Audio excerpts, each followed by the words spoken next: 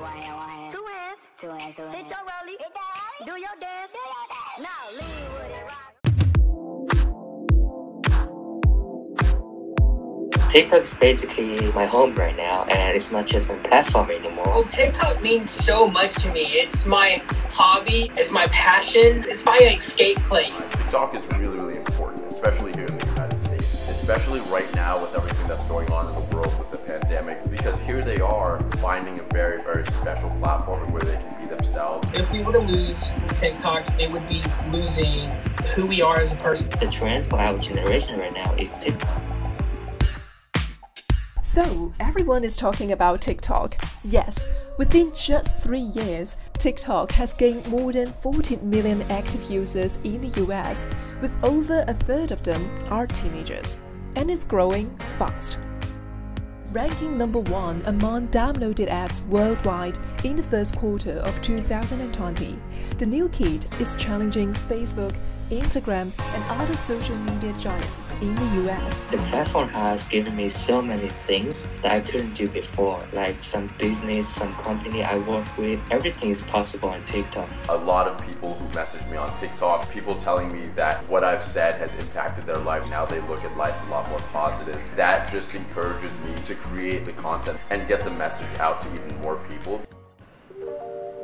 However, not everyone is happy, as some see it as a threat. We're looking at TikTok. We may be banning TikTok. With parent companies based in China, apps like TikTok, WeChat, and others are significant threats to personal data of American citizens. I mean, really?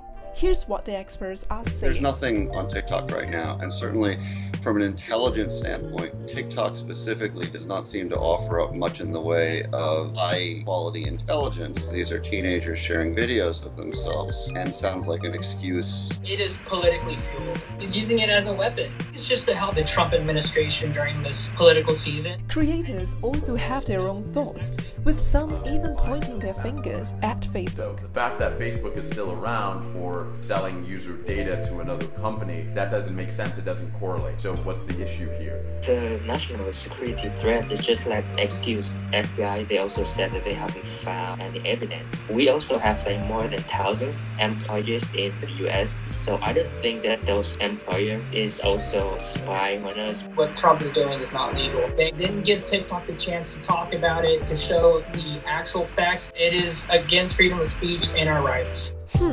In that case, it may help to understand why TikTok is so attractive.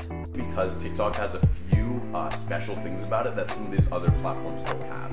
If I create content for Instagram, it is a little harder to get seen than TikTok has an incredible algorithm that I don't think can be replaced or replicated anytime soon. Everyone can be famous on that platform. For a lot of people, they gonna turn TikTok to a business. Right now, it's 2020. Everything is possible. Speaking of business, it may help to look into how it works, or more exactly, how users can make money. Look, there are 4 main income sources: live streaming, brand deals, ads, and even a $200 million creator fund to reward thousands of qualified, innovative creators. So how big an impact would a ban have on them? It took 4 years to get to where we're at. Our art is all on this platform.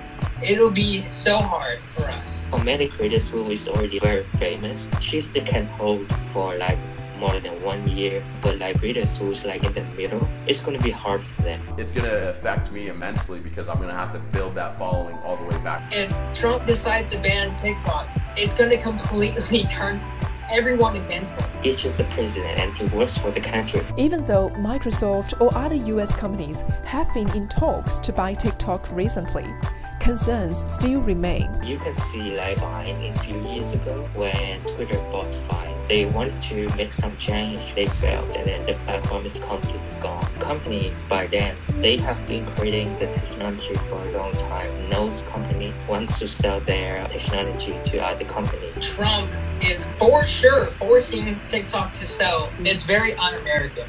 Whatever company that does buy it, I really hope they don't change it to a significant amount. Can they replicate that technology? Time will tell, but control what you can control.